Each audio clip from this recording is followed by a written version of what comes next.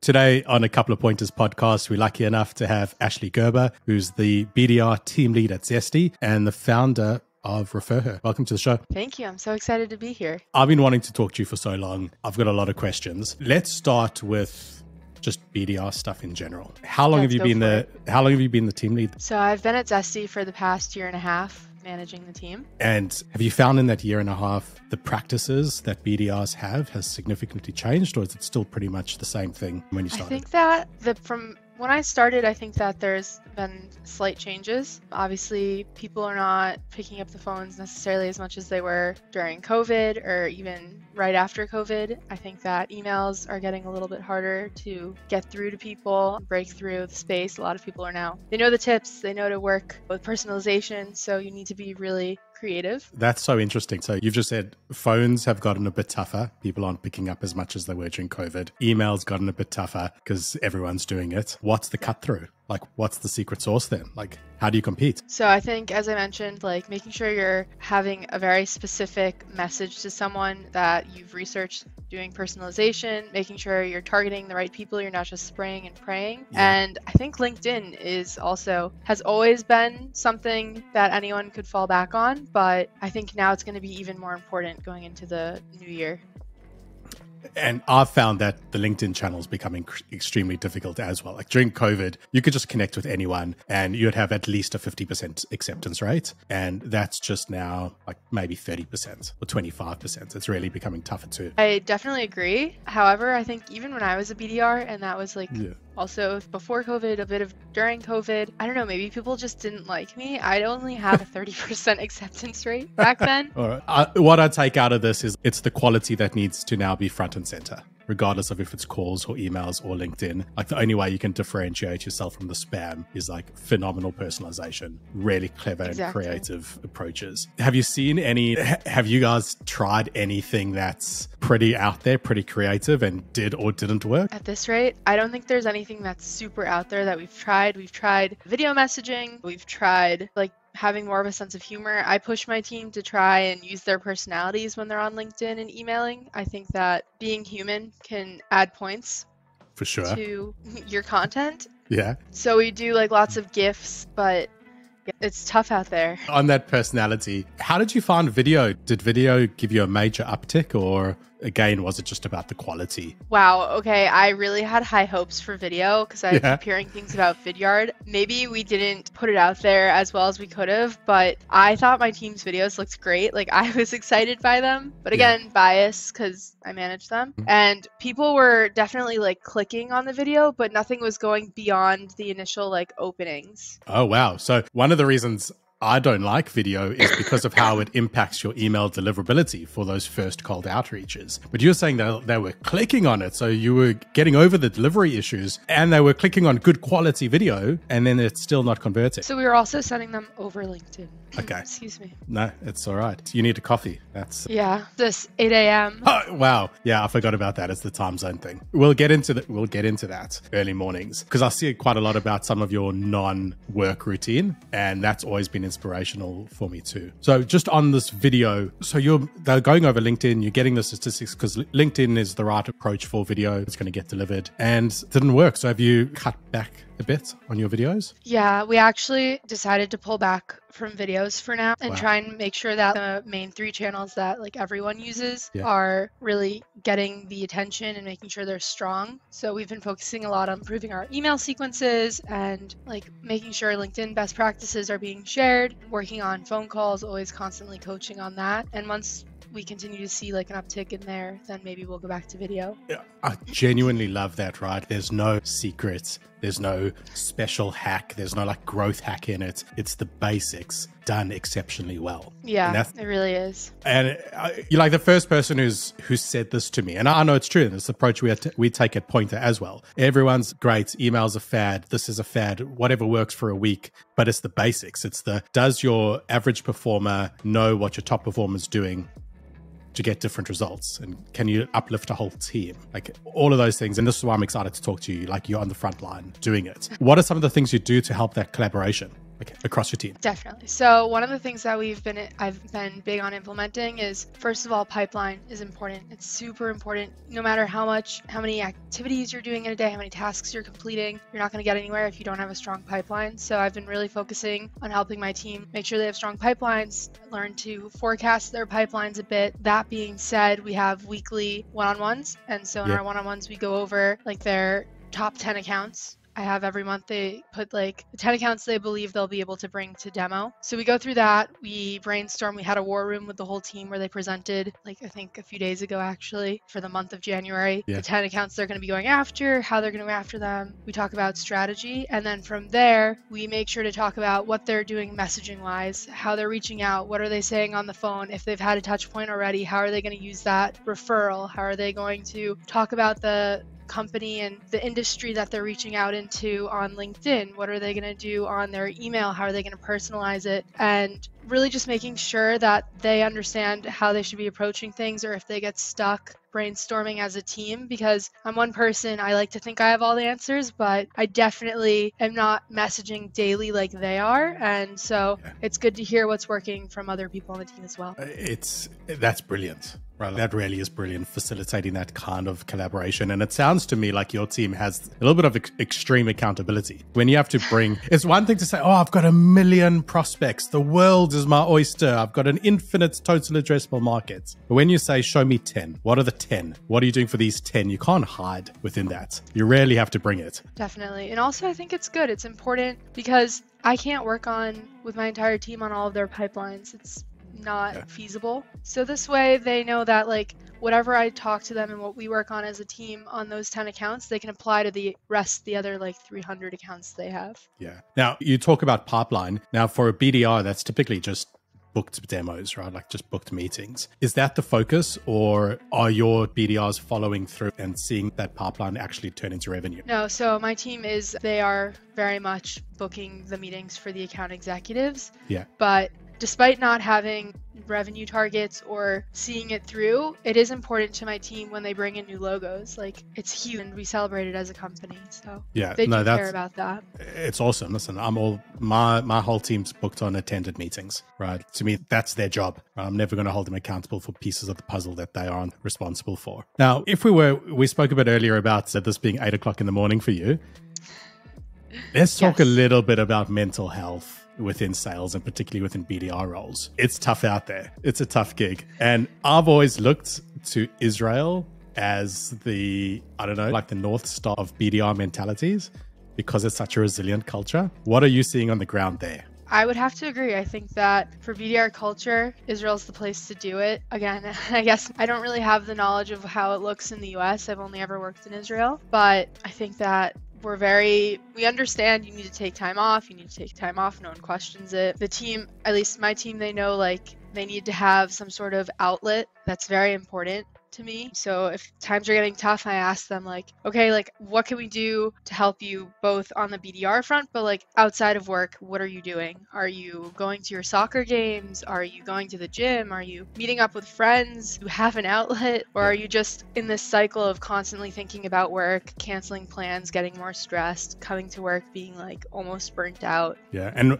I love seeing that from leaders, right? Because like how you perform at work has a strong correlation with how you come to work, like what you bring. And so in your one-on-ones, is that like part of the topics, or is it more just a general theme? I think it's a general theme. I think that definitely on some one-on-ones with my team, it comes up more, especially if I believe we have a really open line of communication. And so when they express to me that they're really stressed about something, that's when I start asking like, what are you doing outside of work as well to maintain some sort of balance in your life? And yeah, I guess, are there other factors that you feel like the company maybe adds or takes away when it comes to that stress? Do they ever relieve the pressure in terms of quota or look at it that way? Or is there always just a focus on you have to fix this pressure, this stress, because the job's stressful, you have to find external outlets to release it? I think that there's definitely things in which the company does. I don't know if intentionally to relieve stress, but for example, happy hours or team nights out or just like bonding activities, just like fun things that you can do to step away from your desk and socialize with others that maybe aren't on your team.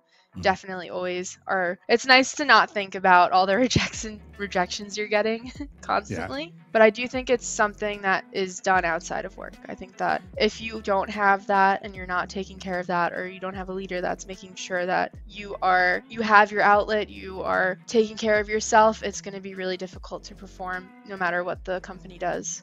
Now, one of the other things that I think helps the mindsets at least, is a lot of people thinking this isn't permanent. This is a path forward towards my future, and I'm willing to eat sand right now, knowing that I'll be eating steak next year. Is there a big focus on that professional development? I believe there is. It's being a BDR, it's really hard to be a BDR lifer. Like, I admire people who can do this forever, but a lot of people see it as this is my 1.5 to 2 years max of like grit work where I'm going to learn a ton and get a lot of experience quickly, but I'm also going to be working like a wild animal, and then there's going to be that light at the end of the tunnel, which is some promotion to wherever they want to end up going. But yeah, I think that definitely makes it a bit easier. And then as well, like on that, how much of your focus as a leader is on skilling them up for the job they have now versus skilling them up for the job they want in a year's time? It's actually a really good question. So my focus is very much on skilling them up for the job they have now, because I believe that those skills can really help in the future. However, once they hit around their 1 year mark, that's when we start having conversations about where they want to be moving to in the company. And I start giving them goals. For example, I have 2 guys on my team that are going to be promoted to AE. And I told them back at a few months ago at a feedback review we had that I want them to start learning how to pitch and demo and start doing things, even though it's not like officially a goal of theirs. It's something I want them to start working on. I think also like the pipeline reviews that we do helps prepare them for forecasting. That's an important thing to be able to do as an account executive. So once I find out what they're interested in, I try and give them more tasks and responsibilities that will prepare them. Yeah. And when they say what they're interested in is not sales, that's a little bit of a red flag. Always get that, I think I'm interested in marketing. No, I'm joking. But yeah, I see that a lot. Like when I see pictures of you on LinkedIn with your whole team and all those social events and all of the training. And I've also noticed, and tell me if I've noticed incorrectly, I often see that you're interacting with other BDRs, other BDR leaders from other organizations. Is there like a community culture there within prospecting or within the roles? So there is now starting to be a community. When I first started, there wasn't a community at all. It was more, I had never managed before and I had a bit of imposter syndrome, and I wanted to make sure that Zesty saw me as a manager.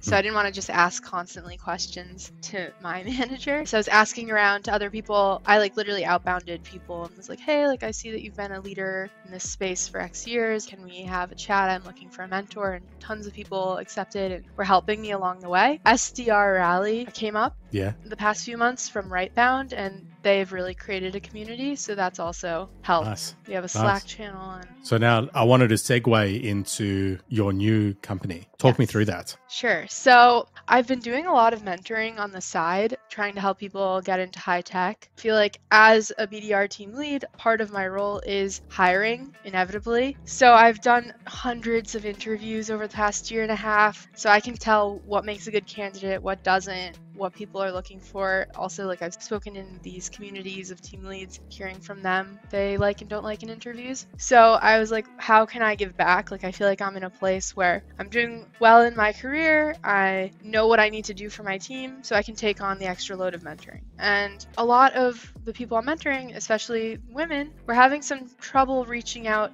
to people at companies that they don't know to ask for an internal referral. At least in Tel Aviv, the easiest way to land an interview is through an internal referral. So what you would do is you just reach out to someone at the company. We all have these incentives to refer a friend, and we're happily like able to refer them for the position, and they'll get the interview way easier if they're qualified. It's just so clever. It's just clicked for me right now. I would always hear and I'd always recommend, hey, speak to people in the company to get advice to see if they can put your name forward. But I've never thought about that internal referral benefit and how you can align with that. Wow. Okay.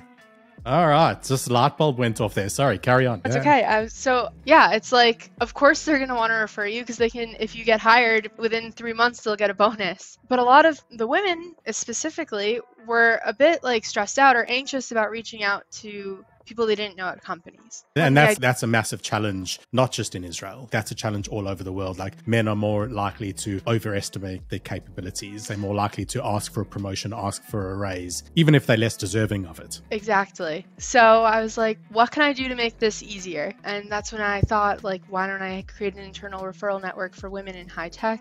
It's for now here in Israel. Hopefully, if it's successful, it'll expand. But that way, women already know, like, they can see the profiles of women who are willing to refer them for their companies, and they can see the companies they might be interested in and feel more comfortable reaching out because the person's already, please reach out to me. And that way, also, the women get the credit for the referrals. And I'd imagine as well, there's a lot of that bro culture in sales. So you really want to get an inside view of the culture of that company and an honest review of the culture of that company. Exactly. And also, I believe it can help create role models in the company. If you see someone in a role, you can ask them to mentor you, and it could lead to a very positive relationship once you get hired. I absolutely love it. I really do love it. And so how does that work as a business? I understand the concept, and I understand the need. Like a genuine need, and I understand the benefits now to both the company as well, because ultimately they land up with better talent, to the referrer and the referee.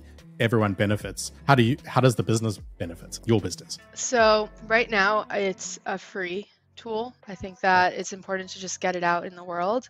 I have thoughts of creating revenue streams by going and have a for the company kind of a page and kind of reach out to HRs at various companies and promote it, have a job board where they can pay to be listed, maybe give some talks about why it's important to have diversity, how to hit diversity quotas if they have them, etc. But right now I'm more just focused on having this out in the world so that it can help people. Yeah, that makes a lot of sense. And I hope there is a way to monetize it, because we would hate for something like this to not be around simply because you couldn't put in the effort into it. If somebody wanted to be a part of that, at the moment you mentioned it's only Israel. So if somebody's listening to this, loves the idea, should they just reach out to you on LinkedIn? So we actually have a website. It's ReferHer.co, and you can just sign up to be a job. We call them job seekers or referrers. So if you already have a job in high tech, you can sign up as a referrer. It takes a minute, and then you can already start referring people. It's all through LinkedIn. So we have templates for referrers on how to respond, and also for people, job seekers, on how to reach out, so they can just copy and paste the templates and fill in the like names and whatever they need. And yeah, brilliant, pretty easy. Yeah, it's such a great concept. It's great. Thank you. It all just clicked for me today, like on this interview, talking to you, like, oh, I didn't realize the benefits, and now I do. It's you're onto something here. And I hope it comes to Australia. I hope it does. I hope it's popular enough to grow, because honestly, my goal for 2023 is to bring more women into tech, not only through mentoring efforts, but hopefully through ReferHer. And yeah, it's crazy to see. I didn't realize until I started really researching, there's only like 26 or 27% of women in tech, and the rest is like male dominated.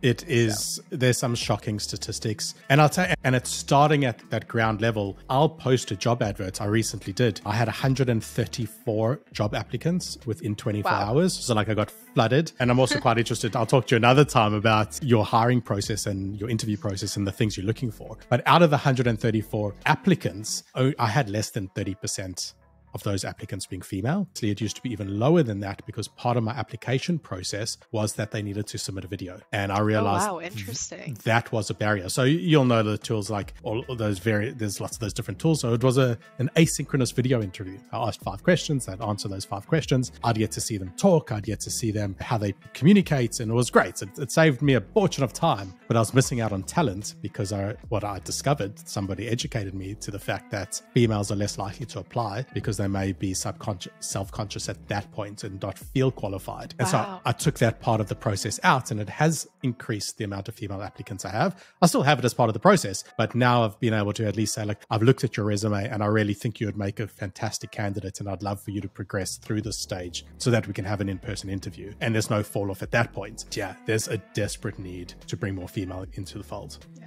Because if they're starting off at this point at only 30% representation in applying for the roles, imagine how that dwindles down to the point where you're now having to choose leadership positions. Yeah. It will become a self-perpetuating problem if we don't fix it. Super chuffed with the organizations like yours. And if there's anything we can do to support you, or not myself, or if there's anyone else I can introduce you to in Australia, you just ask. We'll definitely support. Thank you so much, Ricky. Really means a lot. Yeah, it's a great idea, and I'd love for anyone watching this to reach out to you and just talk about it. Definitely.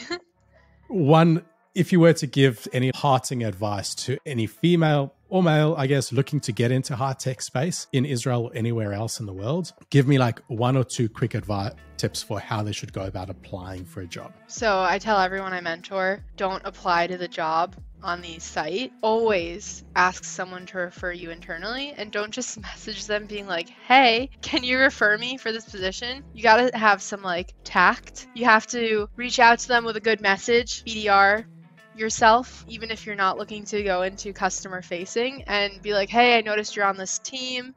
I'm looking at this position at your company. It looks really interesting. Do you have a few minutes to speak tomorrow? I'd love to ask you a few questions. Most people will say yes. People love to talk about themselves. And then from there, once you speak to them and they understand you as a person, then ask them for the internal referral. And a lot of these internal referrals, like within companies, there's sometimes polls or like questions that you submit along with the CV. That's like, how well do you know the person or whatever? And that kind of helps get you vetted past that stage. Instead of being like, they're a stranger, they can be like, oh, I have a feel for this person. Interesting. Yeah. And vouch for them more. Out of the 134 people that have recently applied for a role this week, 0 did that. And I can promise you, if anyone had, they would have been top of the pile, guaranteed. So top advice over there. Seriously, thank you so much for taking the time to talk to me today. And her.co, connect with you on LinkedIn and just follow your advice once your LinkedIn profile's back up. Yeah, oh my goodness. I'm so upset. If anyone knows how to get unlocked out of LinkedIn or have my posts be posted, let me know. I'm going to post about this tomorrow. I know a few people who have landed up in LinkedIn jail and managed to get out of it. So we're going to fix this. Cool, thank you. I can't believe I'm in LinkedIn jail.